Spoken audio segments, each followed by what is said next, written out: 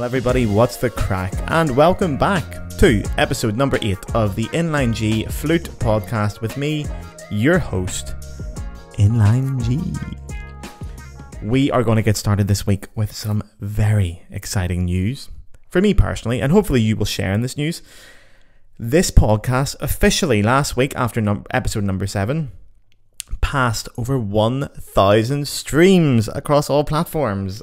Fucking yes, man. Get in. It actually, today, has nearly hit 1,500 streams. I'm like 4 streams off that for this podcast across Spotify, Apple, and YouTube. So I'm fucking delighted with that, man. I'm famous now. I'm famous. This is it. I'm a TikToker now. I'm a podcaster. I'm an influencer. The fame's already went totally to my head. I was drinking real Diet Coke this week. Like not Freeway, Cola Light, 39p a bottle shite. I mean Diet Coke. Man, who the fuck do I think I am? I'm living the good life. So, today's episode, let's get in and about it. Today's episode was actually going to be a part of last week's episode. But then it spiraled. One thing led to another. It's one of my favourite phrases, that one thing led to another. It's very poetic. One thing led to another, and here we are. So, the initial plan for this episode was to be talking about Nazi symphony orchestras. I've lived in Germany for 5 years now. We've been doing this podcast for the last 2 months, and I haven't even mentioned the Nazis. So it's about time. I hear he's all saying, I knew he was going to do it. Well, here we are. We're getting on to the Nazis today. So we'll be talking about Nazi symphony orchestras, as if that isn't a clickbaity title enough. We will, actually what I was going to do originally was to do an entire episode on terrorist musicians. Now that I say that out loud, I realise how fucking terrible of an idea that was. So the plan was initially I was going to find out, like, did any symphonic players in the Middle East also join ISIS in the last few years? Was there any clarinet players who did a bit of Al-Qaeda on the side? No, there's not many, and it's not that fun a topic. It's not as fun as I thought it was going to be. So I dropped that idea very quickly. I ended up just going back to, like, good old-fashioned Northern Irish terrorists, which I do love, and they all do play the flute. But the problem is most of them are still alive, and if I started talking about that kind of thing on this podcast, I could end up with a bullet in the post. So I dropped that idea like it was hot. But we're going to talk today about the Vienna Philharmonic Orchestra and their links to the Nazi Party. Those two things started the podcast episode. That spiraled into a whole thing about Johann Strauss II, the composer, who will from now on be known as the Shite Strauss. And then, to balance that out, I'm going to talk about Richard Strauss, aka the Class Strauss, because class and shite are the two extremes of Belfast vocabulary. Think of them as, like, for anyone from Northern Ireland, think of them as the good Jerry Kelly, the nice Jerry Kelly, and the bad Jerry Kelly. Now, anyone not from Northern Ireland, go and Google Jerry Kelly. Find both Jerry Kellys from Northern Ireland and you come and tell me which one's the nice one. Or the other one isn't nice. So yeah, we have the Shite Strauss and the Class Strauss. We'll talk about both them. We're going to talk about their Nazi involvement, blah, blah, blah. And then we're going to end it by bringing it all back to the flute by talking about my favourite flute solos from both composers and the recordings that I like the most. How's about that for a stream of consciousness, huh? What about that for a fucking episode? What about that for a script? How did I do it? Last thing, before we get started here, this week's drink. Ooh, the microphone did not like that. For the video listeners, you can see here this beautiful drink. This is Irn Bru. It's a Scottish drink. It's one of my favourites. You can't get it in Germany normally, but I do have a guy. And he sorted me out with a bottle. Or a tin, sorry. Oh, man, that is so good. Fuck. That just tastes like Scotland, man. Like shite weather and religious intolerance. It's beautiful. It's a very popular drink in Northern Ireland as well. If any Americans are listening, or any non-Scottish or Irish people, go get yourself a wee Irn Bru. And I can't even describe the flavour, it's magic. So on the drink quickly. If you would like to support this podcast, you can click the link in the description, either on Spotify, Apple, wherever you're listening to it, or watching it on YouTube. There is a link in the description where you can go and buy me a drink. You're basically donating to the podcast. Now, this podcast is free. It will always be free. I have no plans to introduce a Patreon page or subscriber content where if you pay, you will get more than everybody else. Everyone will get a free podcast. It will always be the same. There will be no bonus content for people who pay. But if you feel like you want to support the podcast, help me out a little bit, maybe pay some bills around this fucking place, someone may as well, you can send me a couple of quid. Now, my recommendation is perhaps once a month, send me the price of a pint or a Dr. Pepper or an Irn Bru. So, I don't know, €4, €5, once every 4 episodes, if you feel generous, to support it. If you can't afford it, that's grand. Don't worry, you can enjoy it for free. Come on in, the water's lovely. If you can afford it and you want to show your appreciation, it would be incredibly appreciated. And to the people who have donated already, thank you very fucking much. I love yous. Now, let's get into this episode. Auf geht's, baby. Mwah. So, part 1 of this podcast is entitled The Nazi Philharmonic Orchestra. It's so clickbaity. I don't know what title I've put on this on YouTube, but it's going to be fucking terrible. But I need those clicks, because clicks mean dollar. So anyway, last week, female flute player episode, I started the episode by digging around for stories of sexism in the orchestral flute world. Now, there was one that stuck out in my head from years ago, and that was Silvia Carudu, the Italian flutist, and her trial period with the Vienna Philharmonic a couple of years ago. Potentially the world's most famous orchestra, I would say so, the Vienna Philharmonic. Anyway, the rumours around the time where, so she got a trial as principal flute with the Vienna Phil, and then normally at the end of the trial, the orchestra will vote to accept her or not. She didn't get accepted by a very slim majority, and at the time, the whole discussion was around sexism. Now, I actually haven't found the stories. I read articles on this back in the day, and I read Facebook comments and had all that. They're all gone. So either I'm imagining it all, or the Nazis are after me. In which case, I'd like to see us fucking try. I know, fellas in Belfast, the Nazis versus the UVF, man, you got no chance. Anyway, Vienna Philharmonic. In the current Vienna Philharmonic Orchestra, there are 145 members, and 15 of them are women. Just 15. So the Vienna Philharmonic was formed way back in 1842. It's very Austrian, and like most things in Austria, it is heavily weighed down by tradition.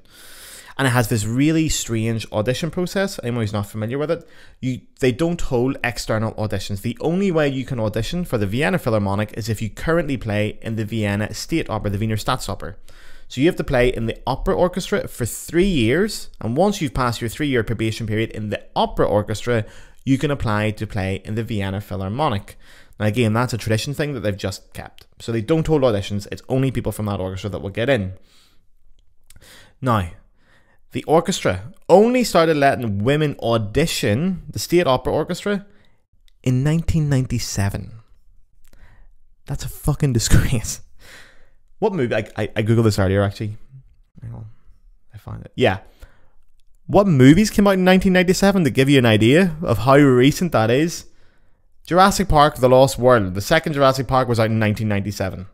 Hercules, the animated movie, was out in 1997. George of the Jungle, Starship Trooper, Air Force One, Batman and Robin, The Full Monty, Men in Black, Titanic. These are not old films. That was when the Vienna Opera Orchestra started allowing women to audition.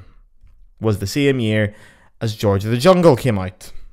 Yeah, I know. I fucking know. They did have one female player up to this point, but it was a harp player, which was quite accepted. A woman called Anna Lelks. But until 1997, she was not considered a full member and therefore was not paid her full salary. I know. In 1997. So, while I read about this whole thing about the Vienna Philharmonic not allowing women to join, I found out that the Vienna Philharmonic have a very specific aesthetic in mind of how they want their orchestra to look. So, this is, of course, firstly, they want them all to be male. Penis is preferred. Now, if you go watch a video or look up a picture of the Vienna Philharmonic Orchestra, you'll notice something else they all share. They're all as white as I am, boy. They are white, snow white, boy. I'd fit right in. Probably not after this podcast. I don't think I'm going to get a gig with them after this. Now, the fact that they all look white, this isn't an accident. I found an article when I went digging. And the article was called The Image of Purity, the Racial Ideology of the Vienna Philharmonic in Historical Perspective by a fella called William Osborne. Now, he opens the article by saying, The Vienna Philharmonic feels, for example, that it is essential to exclude people whose physical appearance would identify them as non-Austrian, since this would damage the visual image of the orchestra and put in question certain characteristics of Austrian culture. Now, what that basically means is, if there is a foreigner in the orchestra, they have to look like they could be Austrian.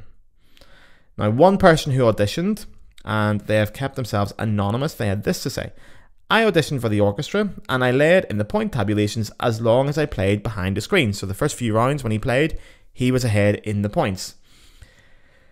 Due to my name, it was not apparent that I am Asian. But when the screen was removed, I was rejected without comment. Friends in the orchestra confirmed my assumption they do not take foreigners, and if they do, then only those in which foreign appearance is not visible.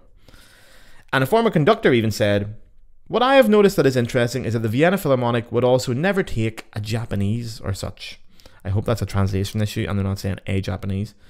If they took one, this would also somehow, by appearances, put in question the noble character of Viennese culture.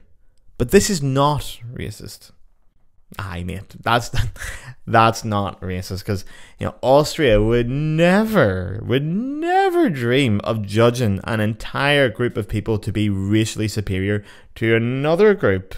They would never do something like that, have such racial ideologies. I mean, fuck me. You see, when they make comments like this, do they not remember what they did? Like, the thing. Like, your man, Hitler, was Austrian. Austria loves to, they love to pretend that Hitler wasn't Austrian, he wasn't one of theirs, and he didn't love Austria, and he's an Austrian boy, and they love to pretend that Austria isn't famously racist as fuck, which it is. You can't just change sides, lads. You can't have the racist orchestra and Hitler and then just jump out. You've made your bed, you have to lie in it. They are a racist bunch of boys. So, this is where we get into this.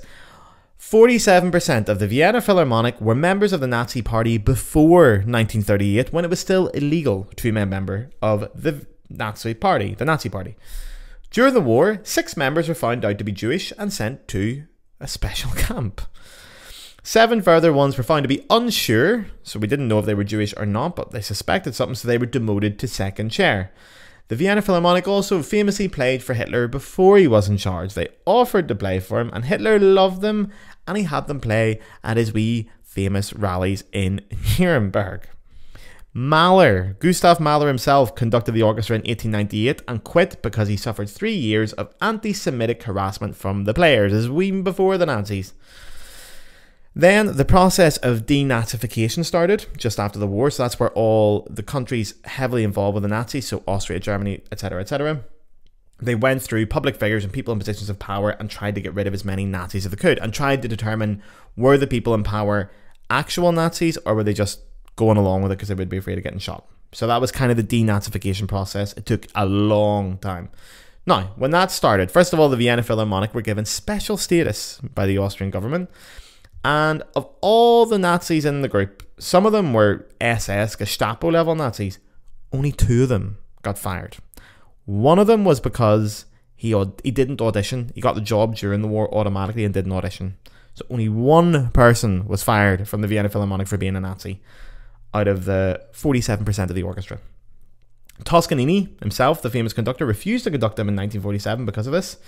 Then, fast forward to 1953, and they elected a former SS and Gestapo chief as their new executive manager.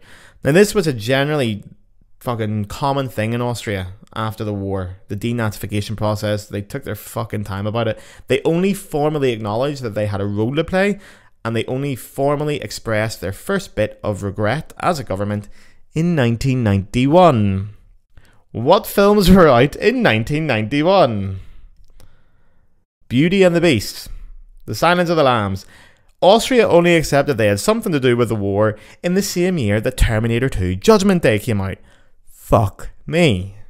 Man, what in the name of fuck is going on? Right, anyway. So, even more stories about this Nazi Philharmonic. There was a fellow called Baldur von Schirach, and he was the governor of Vienna in the war. He had some bad nicknames. He was a big Nazi boy. He was an OG Nazi.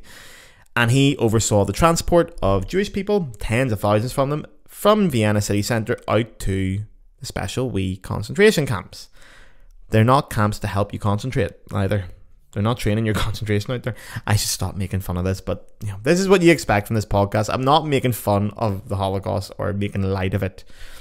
I'm making light of the absurdism that the Vienna Philharmonic were so obviously involved with it and denied it. So when you hear this, Mr. Balder von Schirach, the orchestra give him their highest honour. It's a special little ring that they call the Ring of Honour, and they give him that in 1943. Now, 1943, the war is still on, Nazi occupation. You could be forgiven for thinking, they only give it to him because, you know, if they didn't, they would have got sorted out. They would have got shot. So better safe than sorry. Just give him the ring and say nothing. Shh. You'd be wrong if you thought that. You'd be talking out your hole if you thought that. Because after the war, he goes to Nuremberg trials and they say, right, 20 years in prison, you're a bad boy. Now he gets out in 1967, and what did the orchestra do? They sent him a lovely new replacement ring because he misplaced his. The fucking prick. Now, there was a guy called Helmut Vobisch, who was a trumpet player at the time in the orchestra, former Nazi Party member and an SS chief, and he delivered the ring to him personally in 1967. What movies were out in 1967? Okay, I can't keep doing that. But 1967, they were still delivering rings to former, tried Nazis who went to prison for 20 years. And they still had an SS member in their ranks, a former SS member, delivering rings to Nazis in 1967. Like, Jesus Christ, lads, read the room. So, also with the Vienna Philharmonic, they keep archives, like most orchestras, of player salaries, what happens to players, what they're paid for, when they're not paid, when they've been demoted or promoted, when they've quit the orchestra, when their contracts have been severed, anything like that. It's all kept on paper. It's kept underneath the Opera House in Vienna, and for a very long time they wouldn't let anyone get access to the room that covers the period of the Second World War. Their defense was, we are a private company and not a public company, and we are not obliged to give up this information. Now, yes, that is true, but lads, seriously, go fuck yourselves, because you play for the public, you're a cultural institution, you take the public's money, you do get part public funding, you are responsible and reportable to the public. I'm sorry, but you don't fucking get away with that. So there was pressure on them for a long time, and in 2013 they finally let 3 historians in. Now, first of all, they only let the historians in for 3 months, which is fuck all in a research project. So these 3 historians went looking, and they found all the information and research they could do before they went in to make sure when they're going in, they're hitting the ground running. And away they went in. Now, what did they find in the archives? Well, what do you think they found? They found, first of all, we confirmed how many members of the orchestra were Nazi parties. So in the wartime, it was 60 members of the 123. Again, before 1938, when it was still illegal, which was also higher than the average person in, or the average rate of Nazis per people in Austria. So they were very Nazi. They found out how many people were sent to concentration camps. It was very clear in the documents. And they found out about our friend from earlier, Mr. Helmut Vobisch, the trumpeter and the SS general, who was sacked in 1945 as part of the denazification process. But then they waited till the dust settled and they went, right, nobody's looking anymore. Get your man back. Get your man back. Fucking ring him up. You got his number? Ring him. Here, get him in. Don't tell anybody. Just fucking get him in. They bring him back 2 years later. Head trumpet. And then a few years later, what else do they do? They make him the orchestral manager. Because why the fuck not? Sure, he was only an SS chief and a member of the Gestapo, but sure, why would that bother you? Now, the orchestra, they commissioned this whole report because they were pressured into it. If you Google Nazi Philharmonic, you'll get my podcast if you Google Nazi Philharmonic. Do that. No, if you Google Vienna Philharmonic Nazis, one of the first result that will come up is their own website acknowledging a little bit of what they got up to during the war. Relatively speaking, they acknowledge what happened between 1938 and 1945 wasn't great, but they don't really go on and beyond that. Because of this process, they actually did finally take the ring off your man in 2013, which is a fucking disgrace as well. So the historians only got in for 3 months. I reckon there's more in there. They'll never find out. And I'm telling you, lads, old habits die hard. That orchestra is still racist as fuck today, as I've talked about. And to give you an example, from a flute player no less, the co-principal flute, Dieter Fleury, who, if you Google his name or YouTube his name, you'll find out he did a lovely masterclass in Carnegie Hall a few years ago for some young Americans. Because why the fuck wouldn't you invite him after he said this for West German State Radio. In his interview, he says, "From the beginning, we have spoken of the special Viennese qualities of the way music is made here. The way we make music here is not only a technical ability, but also something that has a lot to do with the soul. The soul does not let itself be separated from the cultural roots that we have here in Central Europe. And it also does not allow itself to be separated from gender. So if one thinks that the world should function by quota regulations, then it is naturally irritating that we are a group of white-skinned male musicians that perform exclusively the music of white-skinned male composers. It is a racist and sexist irritation. I believe one must put it that way. If one establishes superficial egalitarianism, one will lose something very significant. Therefore, I am convinced that it is worthwhile to accept this racist and sexist irritation, because something produced by a superficial understanding of human rights would not have the same standards." Now, to translate that from bollocks, because that's translated from German to English, and it was originally in bollocks, and then he put it into German, and then someone's translated it into English. It's a little shite. It's spoken like a true politician, because he's trying to hide what he really wants to say. You can read between the lines. It's not that fucking hidden, like, let's be honest. But what he's basically saying is there's something very special and inherent to the Viennese soul that is intertwined with being white, Central European in his words, looking Central European, being white, and being male, which he says very clearly, tied to gender. And I don't think he has an idea of gender fluidity or non-binary. I think he means lads. Which is some bollocks artistic excuse, artistic in quotation marks, to justify not letting ethnic minorities or women in. There is no such thing as the same soul. If you're a white Central European and you're a male, you have this soul. That is bollocks. There are plenty of scumbags in Austria as well who don't have the soul to play in the Viennese or the Vienna Philharmonic Orchestra. And there are plenty of lads from, or ladies, or in between, from different parts of the world who do have that soul. The fact that it is unique to Central Europe and males is dog shit. So anyway, we'll go back to Sylvia Cardew to wind this up. I don't know what happened with her. I don't know if she didn't get approved because of sexism. I have my suspicions, but I can't prove it, so whatever. But I will say, the Vienna Philharmonic's big concert is the New Year's Eve, or the New Year's Day concert, sorry. 1st of January every year. 50 million people watch it in 80 different countries. Now, the complaints, the official reason, or the official complaints made about Miss Cardew were that she doesn't play in time. I suggest you go onto YouTube and watch the 2019 Vienna Philharmonic New Year's Day concert and see Miss Cardew play, and you tell me she's out of fucking time. If Sylvia Cardew plays out of time, none of us have got any fucking hope. It is dog shit. She is a magnificent flute player. Fucking incredible. There's very few flute players that you would say are better. And she didn't get the job because she's a woman and she's Italian. She's not Central European. She's a little bit further south, and she was obviously on that line for them, and they didn't let her in. And that's my opinion. I'm sticking to it. Fuck yous. Anyway, right, we're going to move on to the next part of this podcast. That's too long. Right, so part 2 of this podcast is going to be about the Shite Strauss, Johann II. Oh man, Irn Bru. Oh, it's got loads of bubbles in it. Fuck. Oh, you can get WKD flavour with that as well. And Jesus Christ. Oh, it's so good. Right. Here we go. The two Strausses. The Shite Strauss first. Johann Strauss II was born in 1825 and he clocked out brown bread in 1899, both in Vienna. Lived and died there. He got to the ripe old age of 73, which in my opinion is too long. He was Johann Strauss II because his dad was the first. He was also Johann Strauss, and he was also a very mediocre composer. Strauss's grandmother was Jewish. Hold on to that wee fact for later. I wonder where that's going. So Daddy Strauss wanted his son to be a banker. Didn't want him to do the family tradition of being a shite musician, but his father discovered that his son was secretly practicing the violin one day. And now, I don't know what article I got this from, but it says he gave him a severe whipping, saying that he was going to beat the music out of the boy. And as soon as I read "beat the music out of the boy," my head instantly went to like a southern American going, "Beat the music out of the boy, beat that music out of the boy, I beat your ass." If I get cancelled for that, it was fucking worth it. I've got in my notes, "beat the music out of the boy" in quotation marks, accent, as if should I do that? And it's too late now.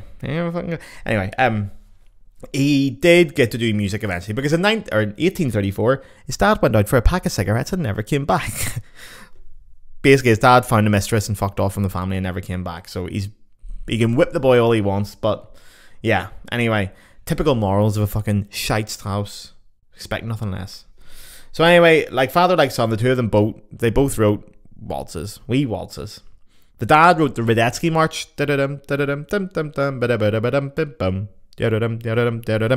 Shite. The son wrote the Blue Danube, and he also wrote Die Fledermaus, which is actually alright to be fair, but yeah, the Blue Danube, shite. Think of him like the original Andre Rieu. Shite. So he doesn't write real music. That's why I don't like him. He doesn't write real music. It's shite. It's all just silly wee tunes that old people clap along to before the cold hands from the grave come up to pull them underneath.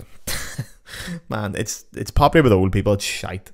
It's very popular in Vienna in that shite period in Viennese music history. There's two Viennese schools of music. The first Viennese school is like Haydn, Mozart, Beethoven. I think Schubert's in there as well officially. And the second Viennese school, which is also fucking amazing, is like Weber and Berg. Weber and Berg, who's the third one? Schoenberg. Yeah. That was rocking. And in the middle, they had a wee quiet period. And that's where Mr. Strauss comes in. Mediocrity. Think of him like the 2007 Real Madrid team. They still won shit, but you know, their star players like Fernando Gago and Higuain and fucking Gabriel Heinze, they weren't as good as what came before and they weren't good as what came after. Great tradition and a general level is what sort of kept them floating up, and that's the same with Strauss. He's from Vienna and he ruled the Vienna scene for a little while in its down period. So that's him in relation to, yeah, the Viennese music.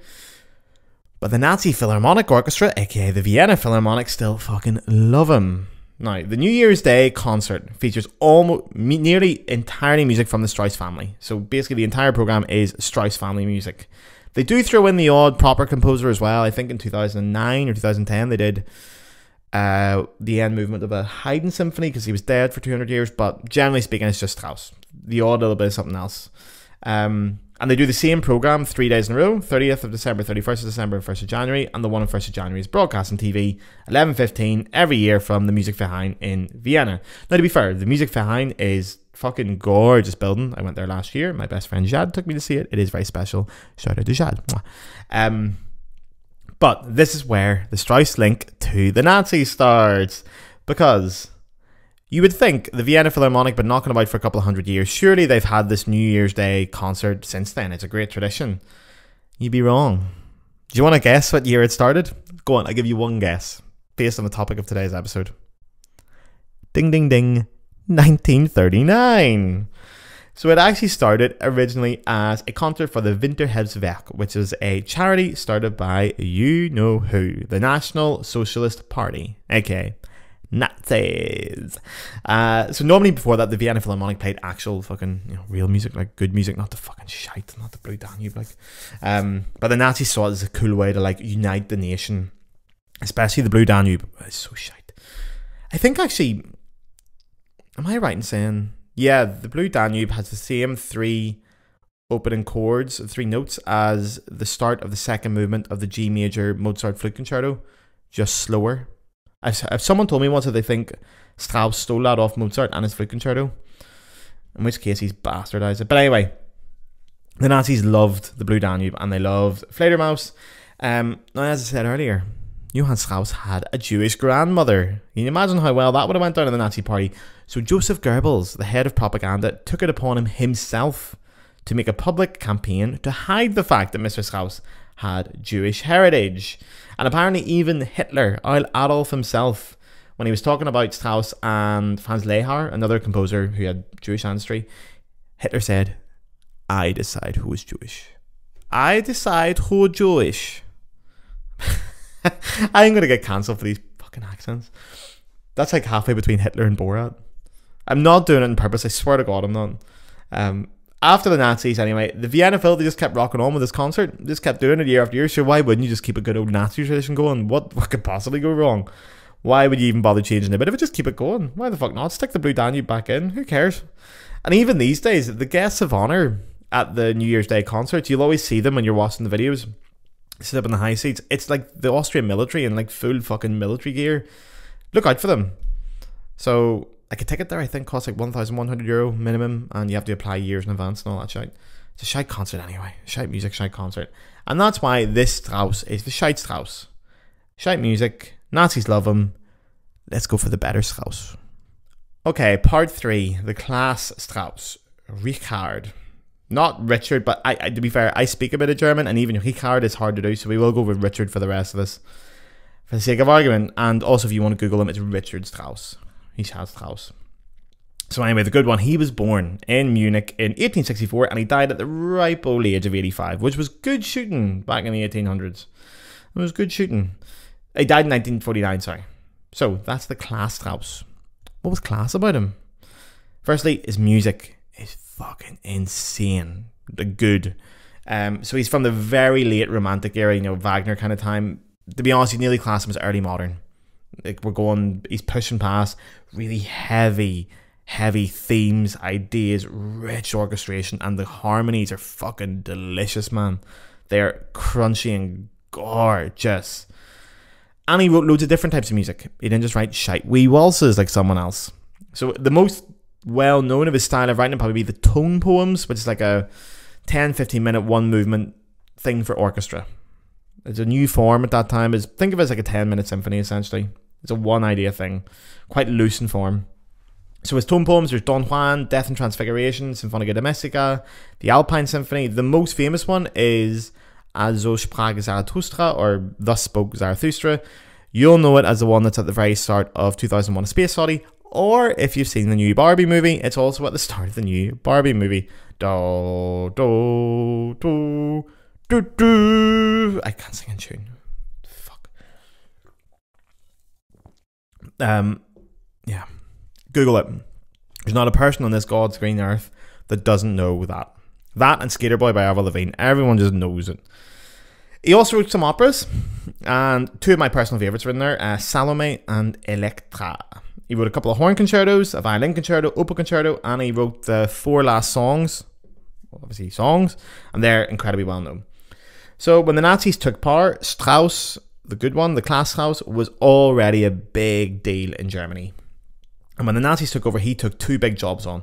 He took the head of the State Music Chamber, which is basically, it was a new post invented by the Nazis. Basically, you're in charge of music and deeming what is okay and what's not okay and what's getting programmed. So if you're the big boss of music. And he also took on the job as director of the Bayreuth Festival, because Toscanini quit because he said the Nazis can go fuck themselves. I don't think he said those exact words, but that was the intent.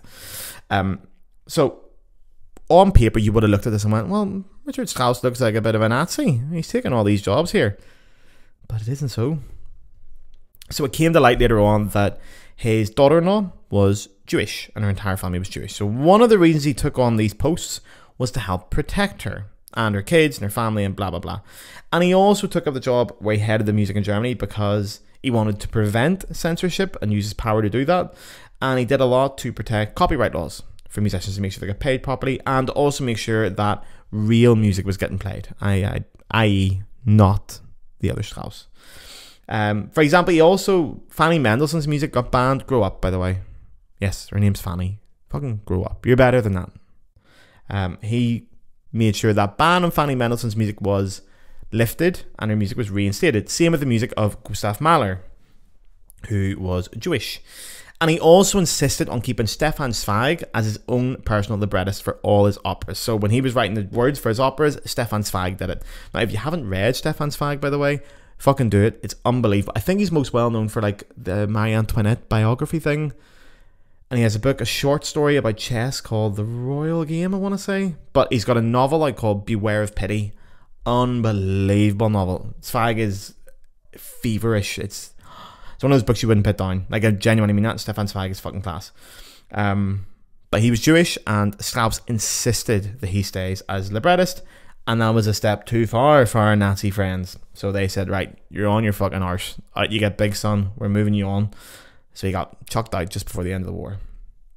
But he did manage to keep his daughter-in-law safe. He got her put on house arrest, which means the Nazis couldn't get to her.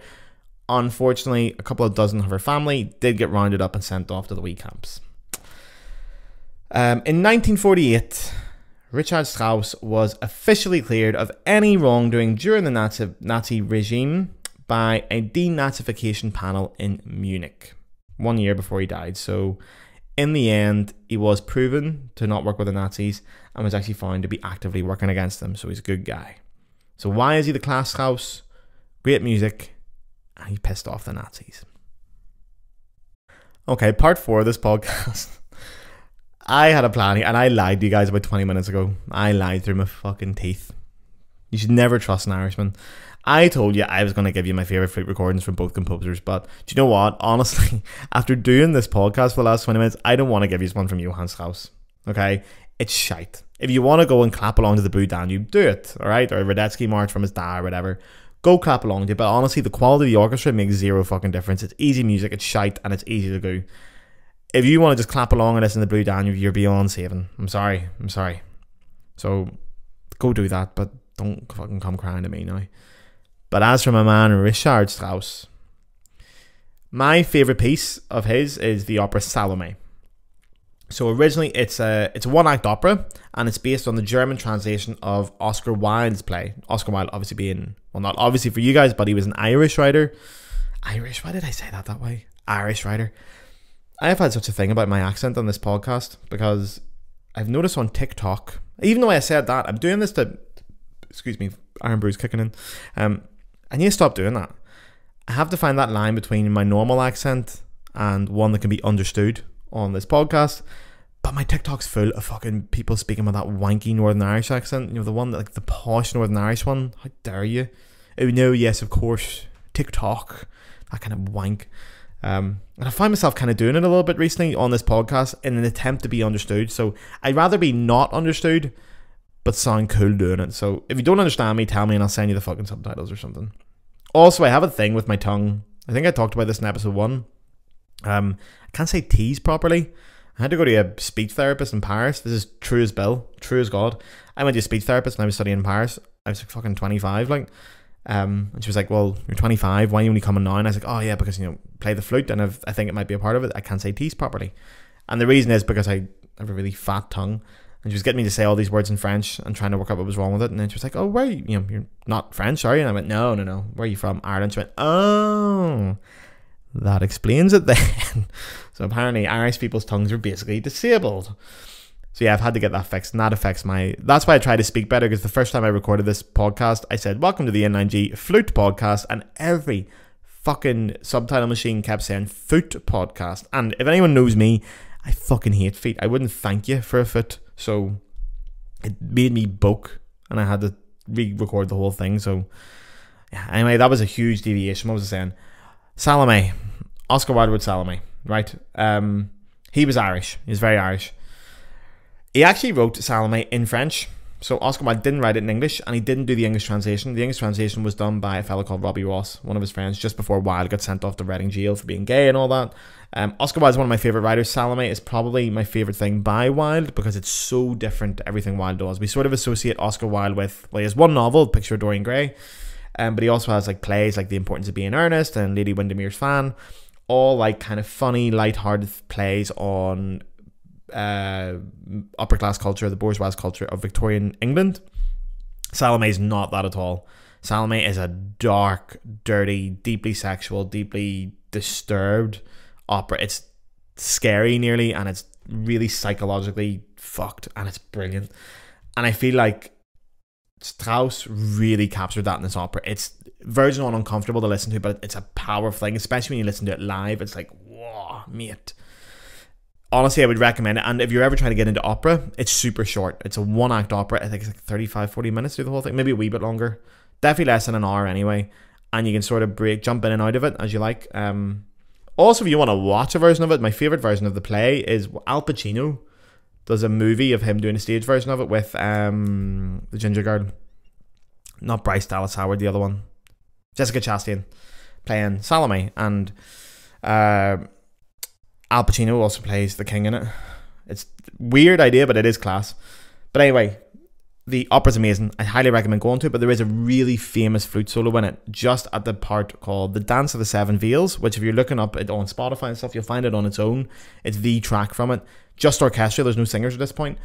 And in the story, it's the part where Salome is dancing for the king to sort of sweeten him up and stuff. It's a bit sick because they're kind of related and all that kind of stuff. But anyway, so the solo starts. It's a really dirty flute solo. Now, there's a lot of great recordings of this solo, obviously. And normally, I would be trying to find you the recording that you should go listen to that is underrated, that you wouldn't find when you search it. But I'm gonna go against my own rule this week just for this, because Jimmy Galway has recorded the solo when he played with the Berlin Philharmonic, and it is Jimmy Galway at his fucking peak. It's incredible.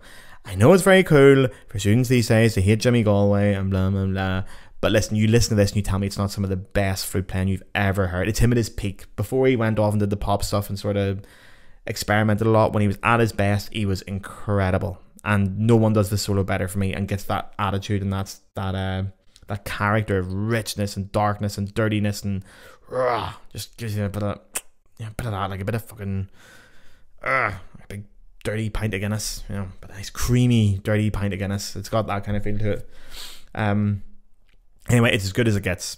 And he does do the thing with the scales. When he goes up a scale, he like pulls the first 2 notes. So instead of going digga digga digga digga, he goes digga digga digga digga digga. I know it seems kitsch, but it's kitsch. Again, I'm going to fucking put this on a t-shirt. It's kitsch because Galway did it for so long and so many people copied it that it then became a parody of itself. When he did it, it was revolutionary and it was reflective of the style. So open up your ears a little bit too when you're listening. But anyway, I'm going to put in the first few bars of it right now to sort of wind this podcast up. I'll see you in about 15-20 seconds because I can't put too much in, again, otherwise I'll get nicked for copyright. And this podcast is getting very close to being cancelled for a number of reasons. So the last thing I need is a copyright claim on my back as well. So here it goes, a little bit of Jimmy Galway playing the solo from Richard Strauss's Salome to give you a wee flavour of it. Enjoy it, boys and girls and everybody in between.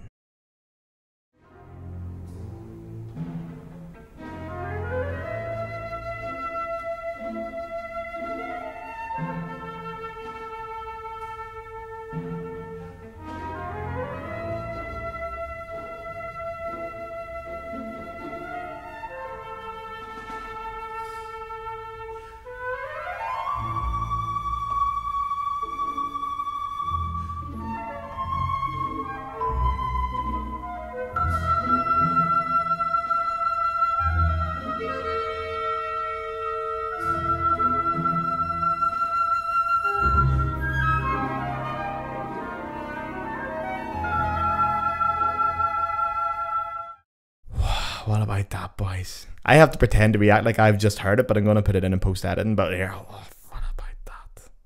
What about that? I hope I can find it. If I can't find it, I'm going to put in Man, I Feel Like a Woman by Shania Twain and shock the shit out of you all. Anyway, listen, guys, thanks for coming along to the podcast. If you've made it this far, you've listened to the whole thing, thank you. I'll give you a few, say my usual shit at the end here. But just because I say it every week doesn't mean I don't mean it. Genuinely appreciate you guys listening. I still get messages from people telling me they discovered the podcast. I cannot believe that there's people now in... I looked up the figures the other day of where it's being listened to. There's people in Australia, Canada, America, Ireland, obviously, and France, Germany, Austria, Poland. Austria's going to stop listening after this episode. Unless the head of the Gestapo over there. He's back. Guess who's back? World War II, Electric Boogaloo. Hitler's Revenge. Right, sorry. Anyway, thank you all for listening. It's genuinely appreciated. It really is. Your feedback's really appreciated. Also, sorry, I have to put this in, but apologies to my grandmother. My grandmother's probably watching. I had her on the phone today. Or my Nana, as I call her. I'm not going to say grandmother because I'm not a fucking Victorian child. Sorry, Nana, I'm sorry. I'm going to stop swearing. My grandmother, I ring my grandmother about once a week and my grandfather to talk about life and get a catch up of who's dead in Belfast. And she always mentions the podcast. And my grandfather watches it. He enjoys the podcast, but he only pretends he enjoys it because, pretends he doesn't enjoy it because of the swearing. But my grandmother... She doesn't like to swear now. She hates that I swear on this. Every time I phone her on the phone, she's like, I saw your podcast. I fucking saw it. I didn't know. So I ring her every week and she takes off on me. Even though I've heard her say the F word. She's going to murder me for saying this in this podcast. But I heard her say the F word on Christmas Eve in 2009 when her brother turned up unexpected to her Christmas party with a new partner that nobody knew. And I was sitting in the kitchen and she came in. It was just me and her and my mum and she didn't realise we were there. And she just came in and went, oh, fuck. That was one of the best moments of my life. So she always says I should use my great vocabulary and not resort to swear words. And then after that she said she's going to cut my throat if I ever swore in her house. So that's the pot calling the kettle black. Anyway, Nana, I'm sorry. I'll do my best next time. I think this time wasn't too bad anyway. Anyone else, everyone else, I know you love the swearing. I know you love it, you minxes. You love it. You love it. I'm recording a very special episode of this podcast this week as well for you guys. And it is a special episode. Episode 10. So this is only episode 8. We've got another episode to go. But I'm recording episode 10 this week. So the day this comes out, I will have a massive hangover from recording episode 10 the night before. That's a wee trick. That's a wee hint of what's coming up. And I've got a guest coming on. Your first guest on the Inline G Flute podcast. It's going to be fucking mental. So yeah, if you're listening to this on the Friday that this comes out, whatever the Friday the 25th or whatever it is, send me a message and ask me how the hangover's going. Because I will be hanging out my ass. Hanging like a bat. It'll be a great episode though. I really look forward to making it. Thank you guys as usual. If you want to do me any favours for this podcast and you can't afford donating, share it somewhere. Please, like, share a video, tell a friend about it, stick a video up on your Instagram story and tell me you did so I can go in and tell you how wonderful you are. Getting it out there is really helping. Yeah, do all that stuff if you can. If you don't want to, I don't care either. I'm just very happy. I'm very happy that you're here. I appreciate you all. I love you all. Big smooches. Have a lovely weekend. Get yourselves a wee Irn Bru.